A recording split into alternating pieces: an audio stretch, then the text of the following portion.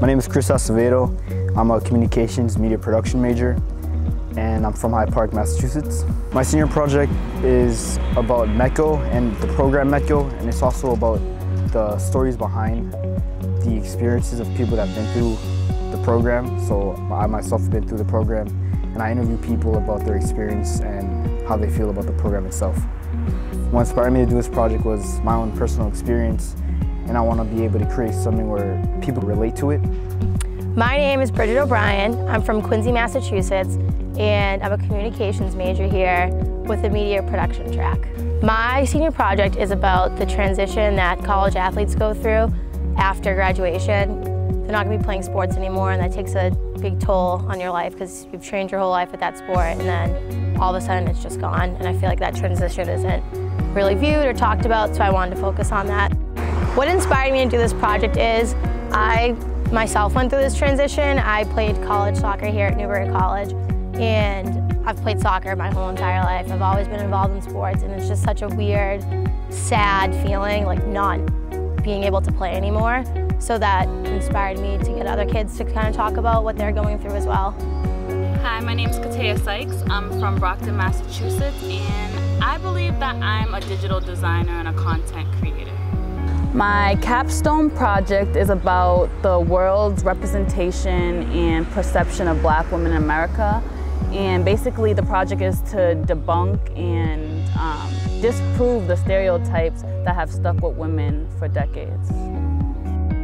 What inspired my project is just living every day as a Black woman and having to express to people that at a time we were oppressed, and now we're making a lot of changes in the world, and we're successful, smart, hardworking people. So I feel like it's important for me to express that because I identify as a Black woman in America. I'm Shamel Bates. I'm from Columbia, South Carolina, and my major is digital journalism. My senior capstone project is about the ways that African American women are portrayed in the media and pop culture. What inspired me to do my project was seeing how when Black women all come together, how much of an impact that we make on the world that we live in. My name's Nick Gould. I'm from Southern California, and I'm a media production major here at Newbury College. My senior capstone project is about a series of 3 commercials that displays different types of students and faculty here at the school. This project was inspired when I was back home. I was watching Newbury College videos, and they were labeled Why Newbury, and I thought that it was time to update those videos. My name's CJ Carter, from Boston, Massachusetts. Graduate in May 2017, communications major, media production. My capstone project is a series of professional sports podcasts. It's a 2-man setup. Me and a good friend of mine, Kenny Ramos, we're doing it together. What inspired me to do these podcasts was growing up, I always watched First Take. Stephen A. Smith is a mentor of mine, and I always felt like I love sports, so why not be able to sit around and talk about sports and get paid for it in life? My name is Lexi DeRozier. I'm from Manchester, Connecticut, and I'm a media production major.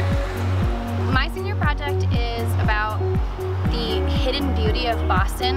A lot of people don't really give recognition to some of the street artists and street performers that are around Boston because we really recognize the traditional art more, but I feel like this really needs to be shown, and the people who create this art really need to have a voice.